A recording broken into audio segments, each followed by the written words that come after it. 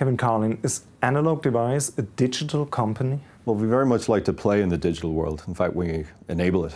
For the best part of 50 years, we've prided ourselves in being the best at measurement and measuring what's going on in the analog world. That can take the form of pressure measurements or vibration and other various forms, and then converting that information into the digital world that allows for more signal processing. And so we not only do the best measurement, but we're also helping our customers with extracting that data. And that's actually where the data is born when it converts to the digital world.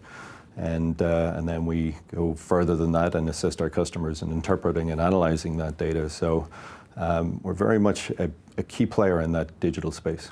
So is smart factory just a buzzword for you, or what is it in reality?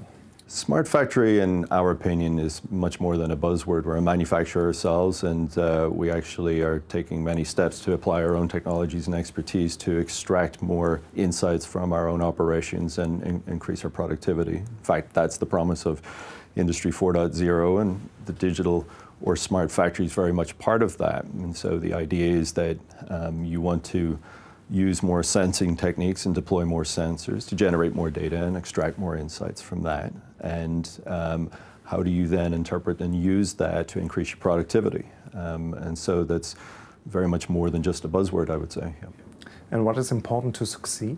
Well, many things have to happen. In the existing infrastructure, for example, there's a lot of legacy systems. And so there's data there to be extracted, and your ability to harness that is important.